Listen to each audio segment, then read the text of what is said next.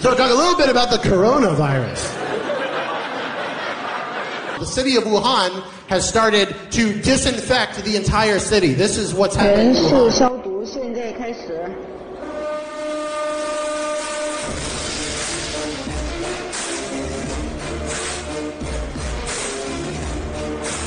Pretty damn intense. While Wuhan is under actual quarantine, places like Beijing and the whole country, people are basically voluntarily staying indoors. People are keeping an eye on each other because the roads are closed too. You're not supposed to leave at all. So the neighbors are keeping an eye on their neighbors to see if anybody's breaking the rules.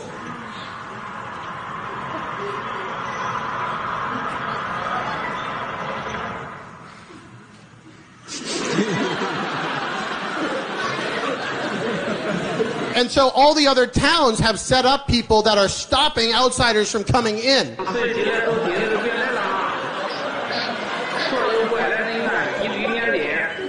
This guy's literally holding down the fort.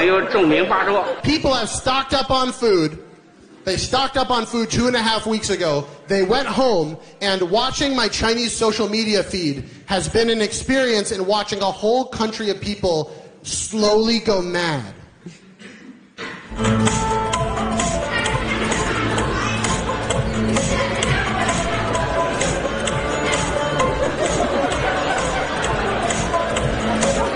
They can't leave the house. They are incredibly bored.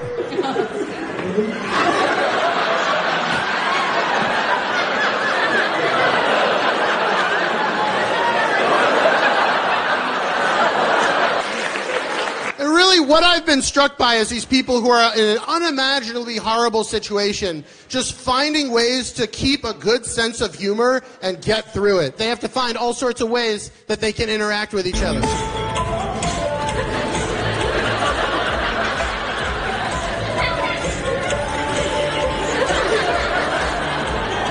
can't meet up with your friends to dance. You can't meet up your friends.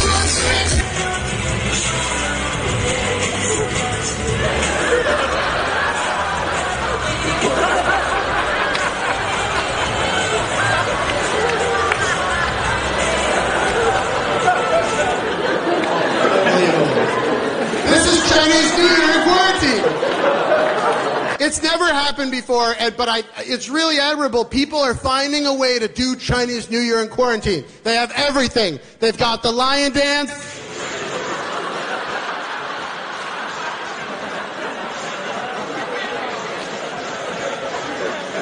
Normally you'd go on vacation. This woman is leading a vacation inside her own apartment.